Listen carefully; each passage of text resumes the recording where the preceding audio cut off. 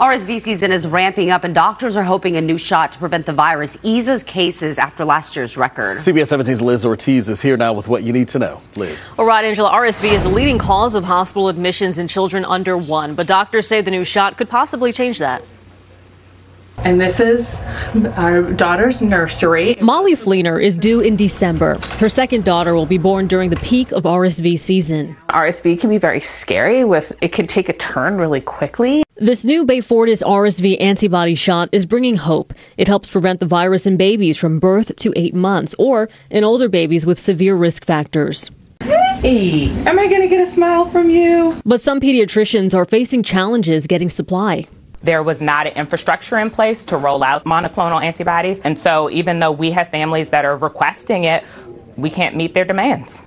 A big complication right now, the cost at nearly $500 a dose. While the shot is expected to be covered by most insurance plans, providers need to order the shot before knowing how much they'll be reimbursed. This summer, the American Academy of Pediatrics urged federal leaders to provide support so the shot can be administered widely and equitably.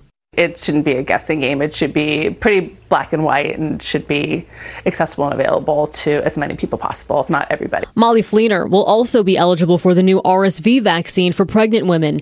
Doctors are recommending either that shot for mom or the immunization for the newborn. Fleener is deciding between the two, but knows she wants the protection.